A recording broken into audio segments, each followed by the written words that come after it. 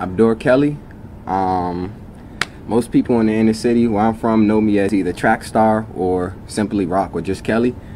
Um, Born and raised Washington, D.C. The name Track Star comes from my family is well known for track and field in the city.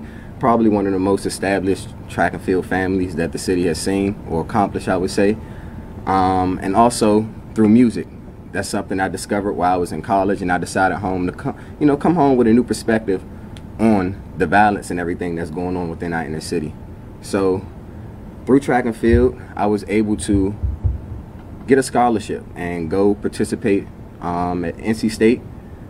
Went on and did things like become an ACC champion, was able to travel the country, see a whole bunch of different things. But most importantly, I was able to get a degree in social work and use that, to come home and empower the youth in my environment. Because like I said, a lot of the kids in my environment, they don't get that opportunity to, just leave the city. Most of them are born, raised, and die within a 10-mile radius of where they are from. So it's a blessing to be able to, escape this environment for a second and get a different perspective and come back and offer something different. But one thing that throughout college, while I was living the dream, that really bothered me was the gun violence that, affected my loved ones back home. And most of the time, I would run into my teammates and stuff, and I would tell them about the different stuff that was going on, back at home. And a lot of times it was just foreign to them. They weren't used to seeing or hearing about people dying constantly from, murder.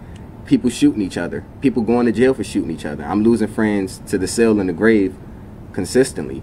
And, when they asked me how did it affect me, I could never honestly tell them because I genuinely didn't know. I mean, yeah, it's traumatizing. My first time seeing someone get shot, I was 5 years old.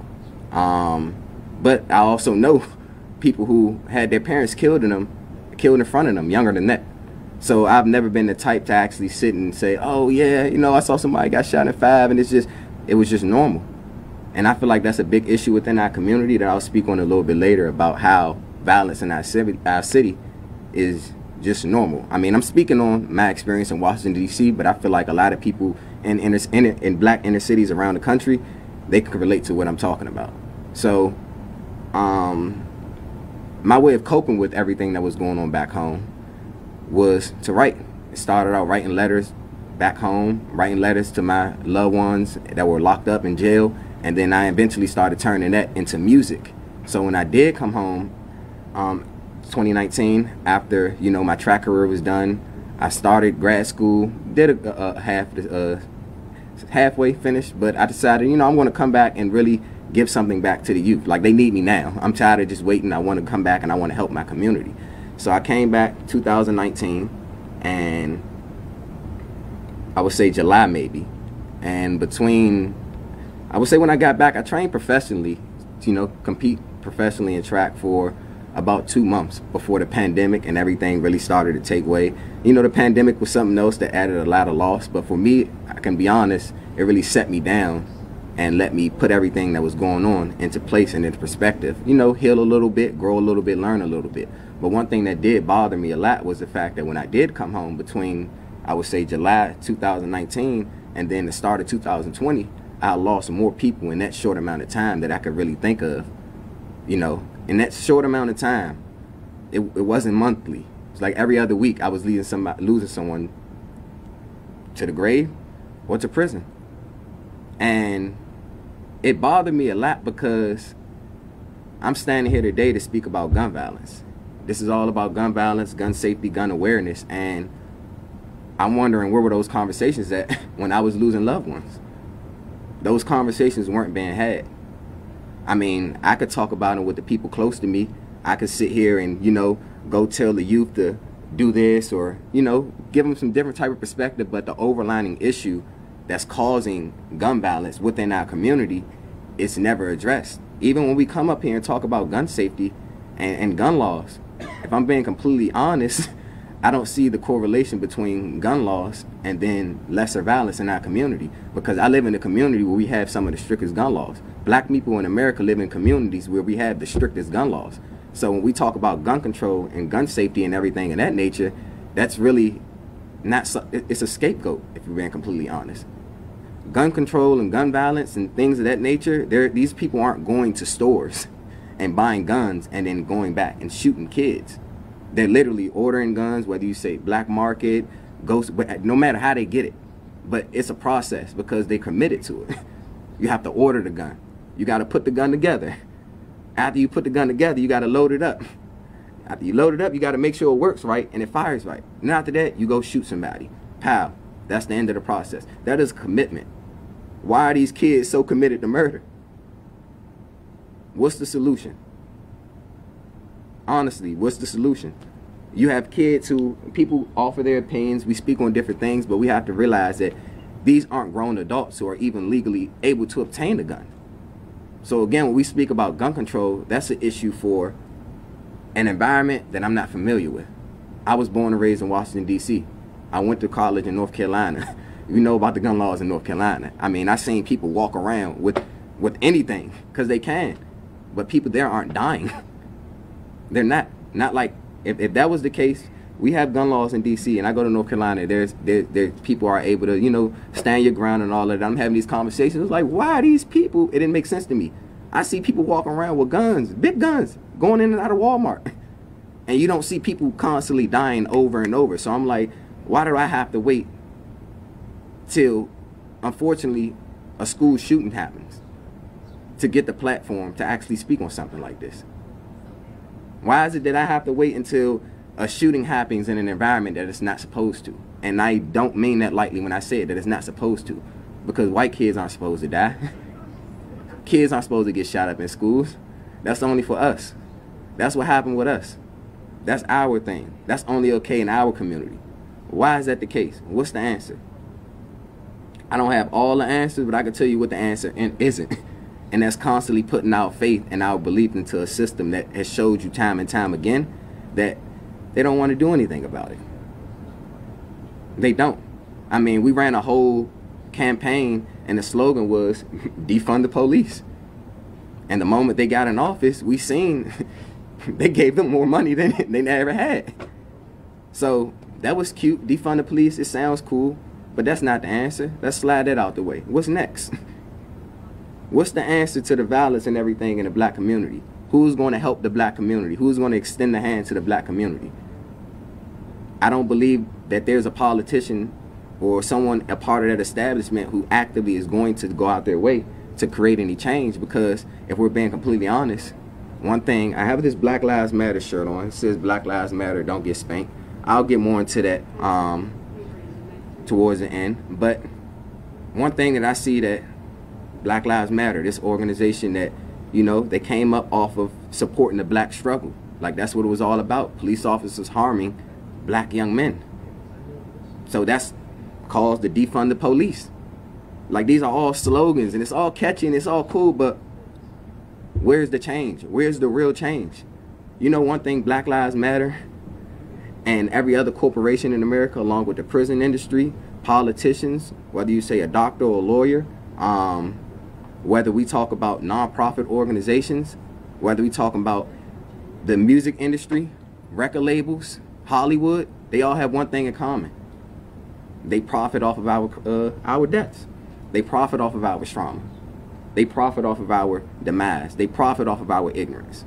So if we are making this country so much money by killing each other, and then you have people who like us, where they pull out of that environment and they give them a little money to then glorify the issues in our community, from addiction to murder and every type of like, we see our trauma everywhere.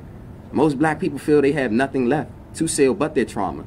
So I can't tell them they're wrong when you've been struggling your whole life, and then someone comes up, hey, tell your story and make it seem cool, and I got you, I'm gonna take care of you. Don't nobody want to struggle. Don't nobody want to feel that pain. I'm not even gonna lie to you, I'm shaking right now talking about this, because it's like, a lot of people don't understand what you see on a day-to-day basis in our community. And I didn't understand how crazy it was until I stepped out of that community and I went to college. And I was surrounded not by white folks, but by other black people who weren't from my environment. This isn't a black and white thing. This is an inner city African-American thing. And after that, it's all socioeconomic status. People that aren't in our communities, they aren't going to live like us. So they don't even feel like their struggle, that the struggle that we deal with, they're not thinking about that every day. They live a totally different life.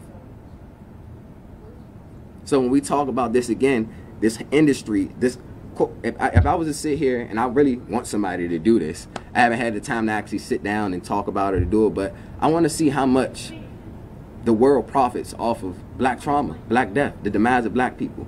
I'm talking about everybody from Hollywood, like I said, the movies we got. Shout out to Tyler Perry, he's the GOAT.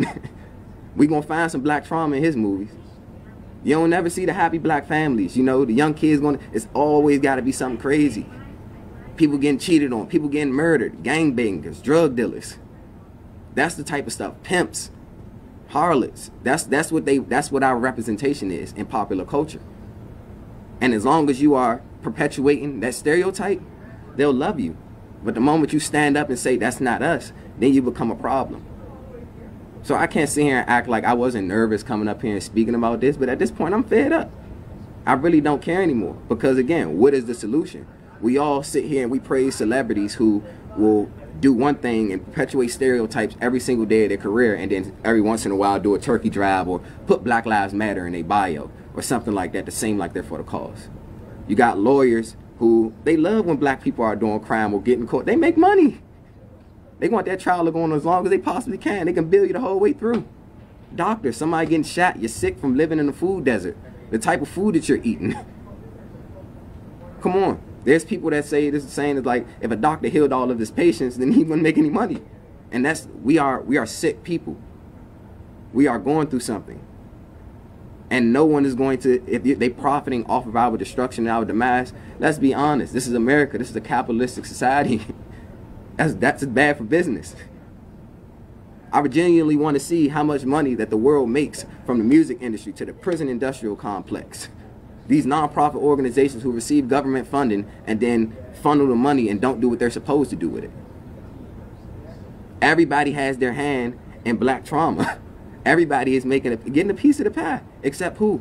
The people who are suffering at the bottom. So we could sit here every single day and we could talk about, you know, defund the police and I can't breathe, and that's symbolic, because these organizations who are doing this stuff like this, I don't never see them in my community. The only time I see Black Lives Matter in my community, honestly, is in the yard of somebody who don't look like me, in the window of a store. In the window of a store, a liquor store at that. You know what I mean? Liquor stores in my community. Now, to compare that to hospitals and healthcare clinics. You got 3 carryouts, 4 liquor stores within a mile radius. McDonald's, Wendy's, stuff like this. See, these are the real issues that no one wants to really talk about. We can all just say gun control. It's easy to talk about gun control. But we already have gun control in our community. The reality of gun control for people who are mentally ill and background checks and stuff, that don't affect our community. That's for the other world. And I'm not going to say that I don't support it. Like, yes, if you shouldn't have a gun, then you shouldn't have a gun. But I'd be, excuse my language, but I'd be damned as a black man in America if I didn't say I didn't fear for my life every single day. I got people in my community who envy my voice and my success that want to hurt me. We ran a slogan called defund the police. They don't protect black people. They prey on black people. I can't rely on them for protection. I got to rely on myself. So why wouldn't I exercise my Second Amendment right? And then you got kids. I'm a grown man. I just turned 25. This is my life. I've never been the one who's been a victim of my struggle. But you have kids who are 14, 15, 16 that can't go to the store and say, I need a gun to protect myself. I'm in danger. So what do? What I just said. They go get an illegal gun. They might grab a gun. They might share a gun amongst 5 people because that gun protects them. That gun feeds them. That gun is everything they know. They didn't have anybody to read to them when they were a kid, unfortunately. The teacher didn't take that much interest in them because when they were in class depressed about their friend down or their mother being an addict, they just sent them to the principal's office. He's being disruptive. No, that boy is in pain. He's hurting. So again, I ask, what is the solution? I can tell you what the solution isn't. And that's blindly following these people who clearly profit off of our trauma and our demise and expecting them to be the savior. Because I can tell you this, a savior isn't coming, unfortunately. They've had years and years and years and years to actually do something. We've seen executive orders being given out to so many marginalized communities, so many minority communities. But when it comes to African Americans, when it comes to Negroes, In the inner city, that's not happening. Wait your turn. Be grateful. We gave you guys Obamacare. Come on. We took a knee with you guys. You don't believe that we're unified? I wore a dashiki to a protest. We did all of these things for you. Why are you begging for more? What more do you want from me? That's the energy I get. When you ask for something tangible to actually change the socioeconomic status of your people. When you ask for something tangible to actually make a better living for the youth. So again, what is the solution? If it's not coming from the establishment, your favorite celebrity ain't gonna save you. They profiting off of it. The industry is gonna pay them to glorify their trauma, steal their masters, make all of the money, and send them back into that community for the rest of the community to prey on them because they think they have something that they never had. Until he dies.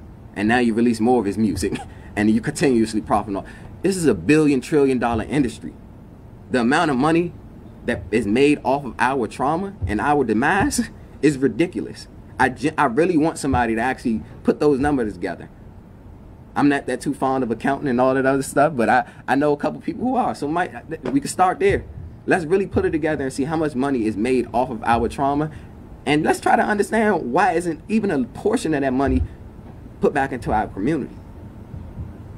And this goes from everybody, from the people who, it's not a left-right situation. It's not Democrat, Republican, conservative, liberal. It's right and wrong at this point. And even that's subjective, because what I feel is right, it obviously don't apply to them.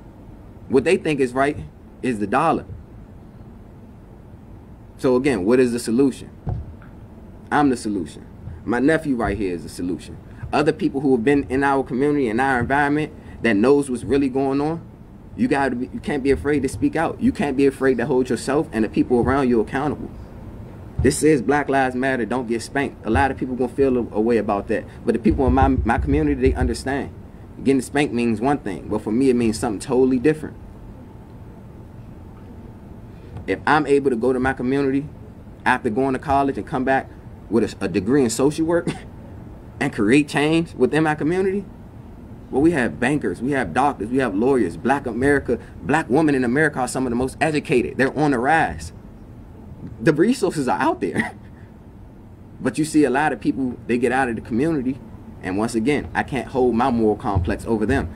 They don't want to go back. And then they get around people, that's not even an issue, because a lot of people always get homesick. But when I went to college, you know, people to this day, they tell me, you need to leave DC. You need to leave DC. Don't stay there. This is going to happen. This is going to happen. It's like, well, if I leave, who's going to help them? Somebody got to take the stand. If I can do it, you can do it. Your financial situation is better than mine. Your major was harder than mine. You learned a lot more than I did. I'm going off of experience and the wisdom that I got from my elders. Because at a young age, I saw what was going on. So I distanced myself and I took a different path. But I still love them folks. These are still my people. This is all I know. This is my family, my best friends. They suffering daily and no one cares about it. So the solution isn't coming from an outside source. The solution is coming from within. We're not talking about revolution. We're talking about evolution. Change within yourself and then look at people who share your struggle and assist them. If you can sell drugs, you can start you a business. But don't tell these little kids and have your opinions about people who are in an environment who look at the books in the school. They're old. They don't have computers. They're not really taught. They're taught what people want them to be taught. They're not taught what can actually make them an upstanding Black American. Financially literate. We're not taught that stuff. So if you know this, pool together your resources and come back to the community and help, because the help is needed. We got enough people with opinions. Oh, he bought them shoes. He bought Balenciaga. He's 15. He's a kid. He's supposed to be immature. He's supposed to not know any better. How about you start an LLC and employ that kid? Start a book club and read to that kid. Stop expecting a kid to actually stand up and do it. We got 35-year-old men in our community who just now got home from jail. They don't even know any better. People don't understand that. And again, to some people it sounds like excuses. I once upon a time was like, nah, I don't want to hear it. But I'd be a liar if I sit here and told you that it wasn't effed up in our community. I don't have enough time to stand up here before Miss Dr. King daughter come up here and speaks to tell you everything that's wrong in our community. But I can tell you one thing, the same stuff that her father dealt with, we still dealing with right now. The only thing that's different, we got iPhones to record it, and we got social media to pretend like we not really struggling. But Lord knows that we hurting out here. And it's not a game. See, social media enables people to think that the lifestyle that a lot of people in our community are forced to live because of survival is cool. It's marketable. Like I said, everybody makes money off of it, except for who? They literally cause our trauma and then sell it to us. And we gladly buy it because we don't know anything else. As a black man, you're respected for two things: your intelligence or your ignorance. In the world, most black men are respected for their ignorance. That's what they tell you. It's okay to be ignorant. It's okay to think that this is okay. It's okay to think that shoot 'em up, bang, bang, don't respect women, degrade them, and then complain about when they making music degrading themselves. That's what they telling us is okay. When you have an opinion, and you have, not opinion, when you come with facts and you actually know what you're talking about and what's really going on, they don't want to hear that. That's not what black folks do. Y'all shoot each other. Y'all kill each other. Y'all hate each other. That's what y'all do. That's what we supposed to do. That's what they want us to do. And as long as we're doing that, it's all fine, because what? They make money. So the solution ain't coming from outside. The solution is coming from within. You got to love yourself before you can even think about loving somebody else. I mean, look at the gender wars. Let's talk about it all. This all adds fuel to the fire of what's going on in our community. This all adds to a young boy picking up a gun and saying, you know what? I don't even care anymore. Jail might be better. Because a lot of kids, and I tell you, I work in the system. So I know this ain't me just making it up. I see this. I see I'm helping their parents who are addicts just getting home from prison, 50, 60 years old, and their kid is out here following the same path. They on their way down the same path. And no one, he's a lost cause. Forget about that kid. No, that kid needs help more than ever right now. If you have the resources or even just the thought or the ambition to actually do something about it, other than sit on Instagram and Twitter and post Black Lives Matter and nothing else. Like, really, we sit here and we protest. I'm so sorry. We sit here and we protest daily. We protest daily. All the time. And then people go home and sit down and watch Netflix. Like, we wake up, we go outside, and from the jump, you're literally standing in front of the White House, Capitol, of people who probably aren't even in there.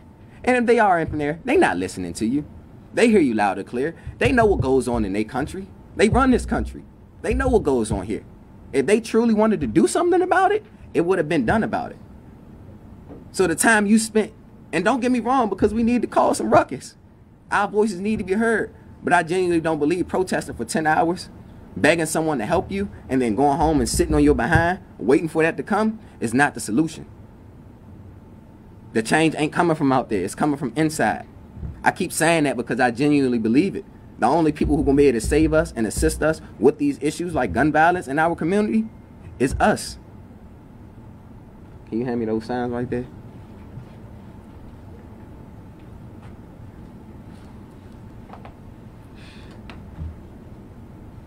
So, I got a couple of signs, and the first one, it says, you know, the casual, defund the police. If I'm being honest, we're done with this. It didn't do anything. Defunding the police is not going to work, and even if it did work, they're never going to do it. They said that they wanted to defund the police, they collected our votes, and then they gave them more money. So I'm going to go something different. Let's boycott black murder. Right here. Sorry, I'm dropping signs, but it's a lot of them. We're going to go with boycott black murder. Boycott black murder. That's what we're going with. The moment we stand up and say that we ain't dealing with black murder no more, we're not paying for it, we're not selling it, we're not dealing with black trauma, we're not letting people profit off of they literally took our trauma and monetized it, and it's one of the most profitable things in the world. So the moment you start sitting here and hitting their pockets, like again, Dr. King daughter is coming up next. He did the boycott that they did. That hit their pockets. You hurt them financially, so they had no choice but to answer. Boycott black murder. That's step one. We said defund the police. Nah, how about refund the hood? That's what we going with. Refund my city. If you could come up with money and you could sell these buildings for pennies on a dollar to people who come in and kick our people out of it, we need resources. We need better schools. We need better health care. We need better dental care.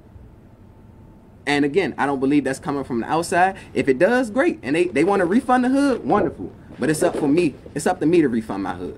It's up to the people who look like me to refund the hood. It's up to me to teach my nephew how to refund the hood so when he's my age, he could do the same thing. And last but not least, don't get spanked. Don't get spanked. Right here. So a lot of people, they ain't gonna understand it, but if you know, you know. Stop letting these people drain your energy. Stop letting them make you believe that you're something that you aren't. Stop letting them make you believe that you gotta be something that you aren't just to get love and respect in this country. Stop blindly following people and assisting them with pushing their agenda. And in the end, you left with nothing. That's the answer to gun violence. Love your brother, love your sister, uplift your nephew, teach them. That's the answer. Because those resources we've been waiting for, it ain't coming. When Amazon send you a package and it's been a week and it ain't came yet, what you do? You file a complaint. They ain't hearing our complaints. It's been a month now. You still waiting on that package? Or do you go on with your life? I'm sure whatever it is that was in that package you ordered, you could find a way to make what was in that box. You could find a way. You could find somebody else in your community that has what was in that package. Hey, can I borrow that? I think we could do this, that, and the third. We can make this happen. I'm not saying it's going to happen overnight. I mean, that's ideal. Overnight, we all just stop promoting black murder. We stop consuming it. And it's like, overnight, it's all just changed. Yeah, that's ideal. But it's not going to happen like that. We got a lot of other issues that I said I don't have enough time to speak on. But it starts with loving yourself, respecting one another. And we really got to come back into our communities and grab a hold of these youngins. A lot of them say that they out of control, and that's for them. The ones who follow and know better,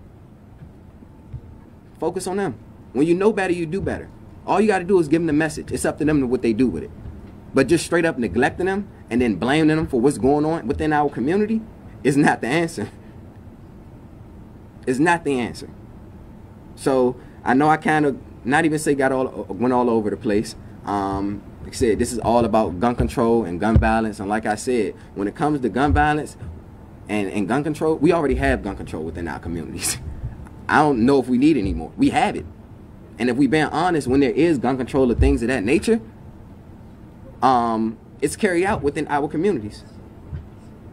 They're not going to go and take guns from people who don't look like me. I've seen videos of people in my community who literally legally obtained guns, and the police blitzed them, took it out their pocket, and when they say I got a license, you can see the look on their face like it was defeat. Like, I got to get this black person his gun back because he's not the thug I thought he was. He's just trying to protect himself. I'm just trying to protect myself. When I came home, when I would come home from school, I had to be one of those kids who I couldn't go get a legal gun, not in DC. So I was forced to the extreme to protect myself because I had no choice. We not niggas, I'm sorry, thugs, hoes. We just trying to survive. That's all we trying to do. Angel, what's going on inside, healing yourself, and then healing your brothers and sisters. I appreciate y'all.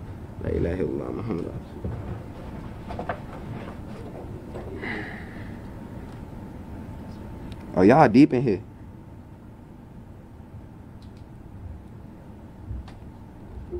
Don't get spanked, man. Let me pick up my side.